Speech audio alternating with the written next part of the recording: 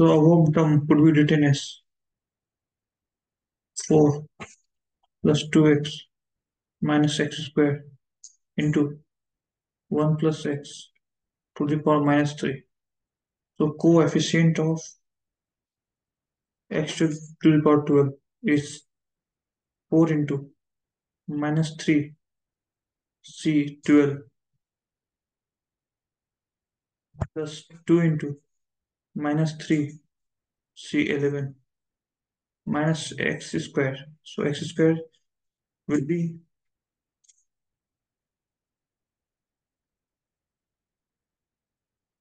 minus 3 c 10. So calculate this simply. So there is coefficient of x to the power 12. This is 3 minus 3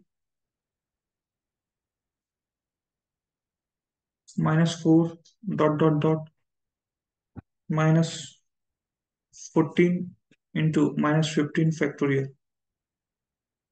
upon 12 factorial upon minus 15 factorial. Similarly, we have 3 into minus 3 minus 4 dot minus 14 factorial upon 11 factorial into minus 3.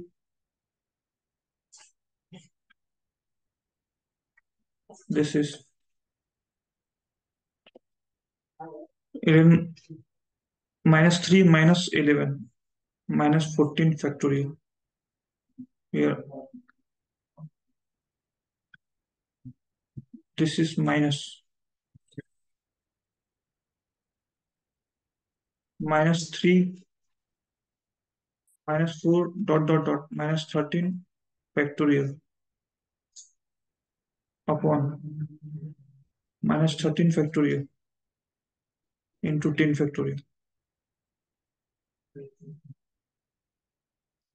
So we have simply this output coming out as 364, this output coming out as a minus 156, this output coming out as a 66. So the answer is 274.